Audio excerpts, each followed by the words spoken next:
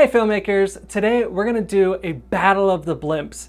And on this side we have the Rode Blimp Windshield, and over here we have the DF Digital Foto Micolive. So how do they perform, what do they cost, and which one should you get?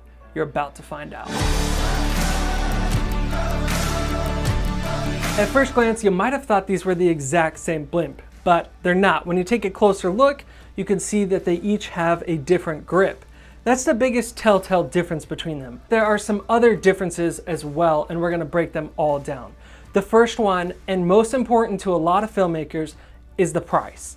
The Rode Blimp Windshield is $300 at the time of filming this, while the Micolive is only $185, so about half the price. That's a huge difference. So is the Rode Blimp Windshield worth twice the price? They are almost identical when it comes to their form factor. So far they're looking pretty much the same. They each have these little twist locks on the bottom. And for comparison purposes, I'm actually using the exact same microphone on both of them. It's the Rode NTG2. Now I will be doing some audio tests later in the video, so stick around. Now I'm not testing the actual performance of the Rode NTG2, but just how well it performs with the blimp and how it does with wind and that kind of stuff. Okay, so once the blimp is off of them, you can see some subtle differences between the two. So let's start with the Rode. The first part is this XLR cable that plugs into the back. And this design actually kind of worries me because the XLR input goes to this really thin cable, and then to this large fat one where it goes back to a normal size to go out of the blimp. But it kind of worries me that this little part will short out. Now on the Micolive, we have the same little XLR cable that's built into the handle, but it's thick all the way through. So I'm not worried about this cable shorting out. Next, let's look at the actual Rycote mounts on each of them. So I'm gonna pop the microphone off. The Rycote mount design looks nearly identical. They both have the exact same shape, the clips are the same, there's a little bit of rubber on the insides. Honestly, this part is like identical. Now moving on to the rail underneath, this portion is also made of metal and looks identical on each model. You've got a plastic screw here that allows you to slide this back and forth. And again, pretty much exactly the same. Both made of plastic, no difference there. Then you have the articulating part here. There's a knob on the back that allows you to kind of tilt the mic in a different direction, made of plastic, kind of clicks as you do it. This one feels exactly the same.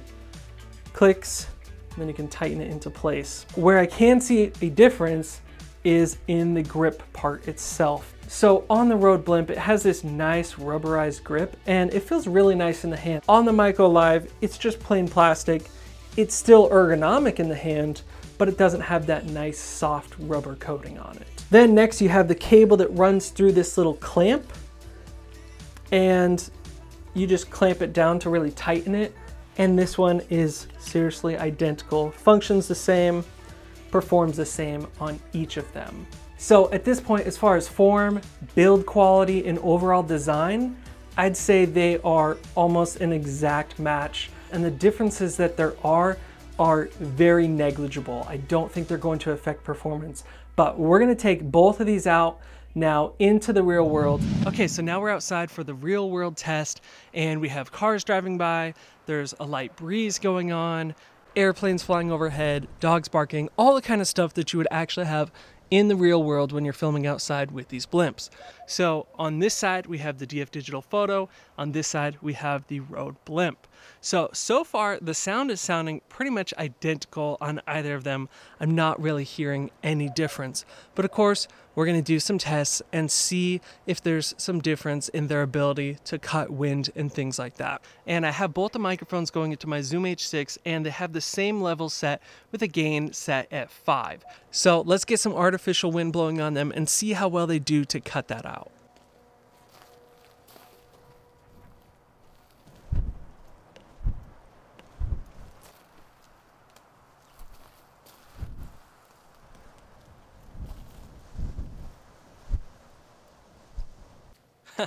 Okay, so I think the results of that were pretty good. I wasn't really hearing any wind noise, a slight amount, but I mean, I'm putting direct wind into the front capsule of these microphones, and I heard just a tiny, tiny bit of whoo, but not much at all. They're doing a fantastic job of blocking it.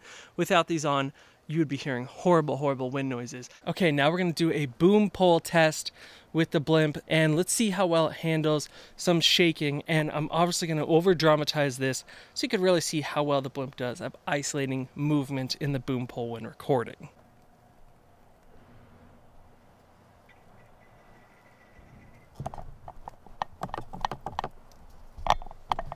Okay, so as you could tell from that test, you're not really getting any noise going into the microphone except when you really rattle and shake it. I can hear the microphone kind of bouncing around inside of the whole suspension system inside the Blimp, so you do get a little bit of rattle if you really shake it hard.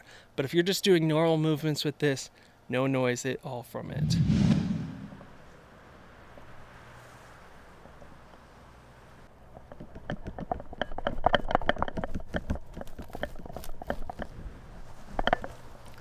All right, so I think we basically have the same results there as with the Micolive.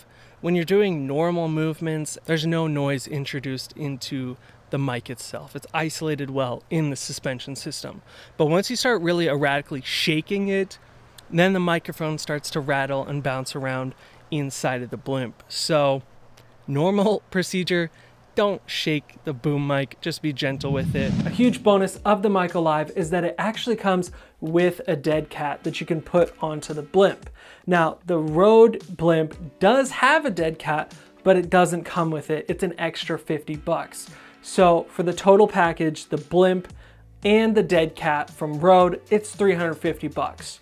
From DF Digital Foto, the Micolive, it's only 185 bucks. You get the Blimp and a dead cat. So it's less than half the price and you get more.